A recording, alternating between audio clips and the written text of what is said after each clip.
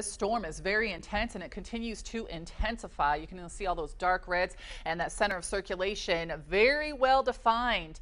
Right now it is a Category 4 and it's forecast to become even stronger as a Category 4. 15 to 20 feet storm surge along the coast, and it can travel the storm surge inland of up to 40 miles.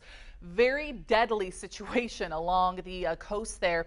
145-mile-per-hour winds right now, again set to make landfall late tonight into tomorrow, with 150-mile-per-hour winds possible. That will continue up. It will weaken. It will turn into a disturbance, and it'll be just to the north of us. And as it passes to the north of us, we'll see those winds and that rain pick up in our area. So future wind gusts are showing some winds up to 20 miles per hour possible as this system works through, and rainfall estimates are showing, again, we can see about 3/4 of an inch in Asheville, less than 7/10, I should say, in Franklin. So the heaviest of the rainfall amounts in western North Carolina. Will continue to keep you updated with this as a very, very dangerous situation happening right now in the northwestern Gulf.